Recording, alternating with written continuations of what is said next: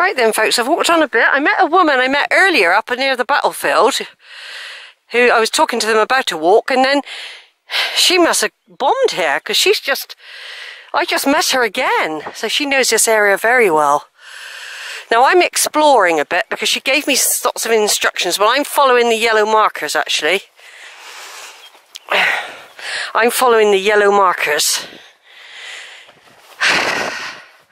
And I've got a feeling it's not far, just over there is the campsite, but I can't be sure of that. I can't be sure of that. I thought that might be the rugby field then, but I think that is actually a radio signal.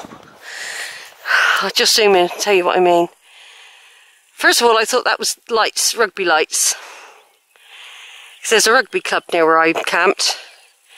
But that is more like an aerial.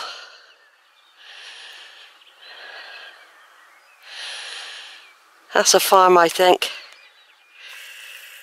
I don't know if that's...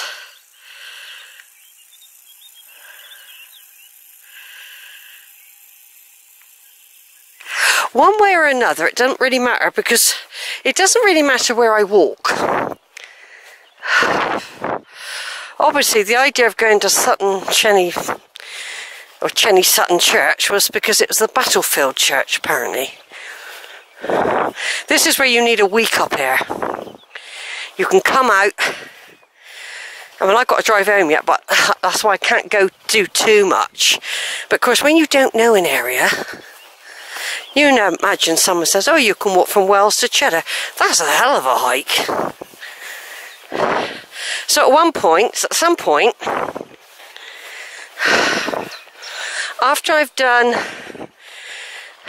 2.5 hours walking, I'm going to turn back anyway.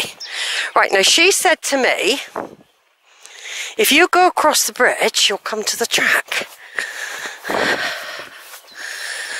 Oh yeah. Right, let's get over here for a minute then. Obviously they don't really want people using this. I will, for now. Right, wait a minute.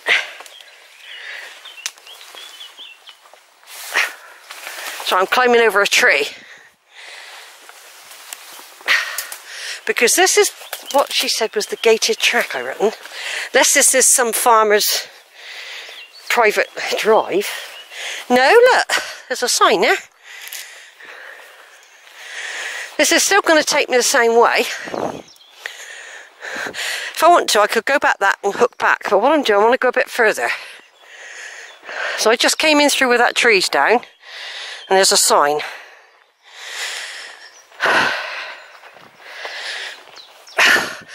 I've got these hot, sweaty leggings on now, because I've been walking through tall grass.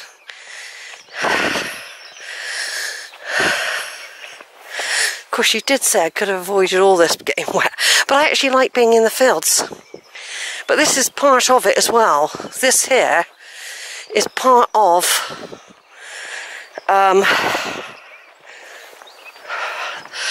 getting to know an area. Because usually what I did a lot of walking in Stratford-upon-Avon. But I was able to go and walk in the evenings as well. I mean, I've had... Both my evenings here have been absolutely horrendous, and I've got wet clothes still back at the van from that first night I was here. But I've got to go home tonight.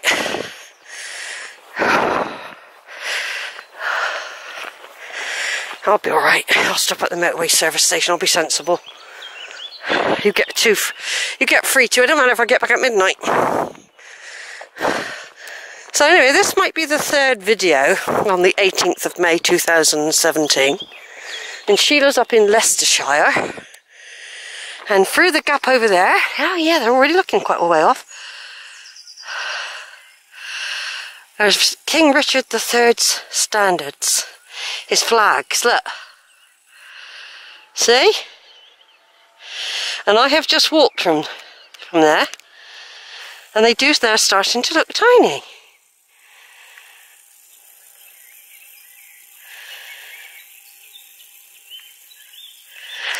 So,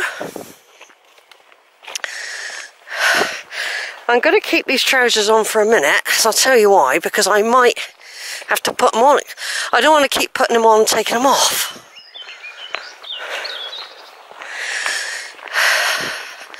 Lots of oak trees around here, but of course they used oak, didn't they, to build in probably weapons with. Solid oak. They use it to build ships. But of course these could all be from Henry VIII's time, not Richard III.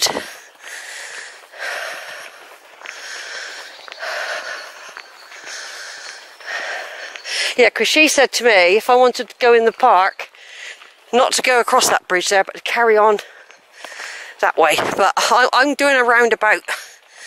She said I'll come out by a road.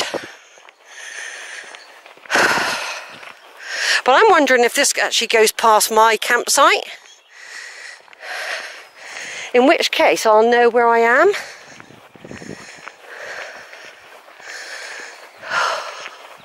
I'm looking out for features.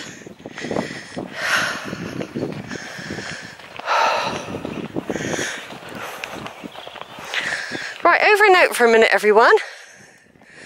Over and out.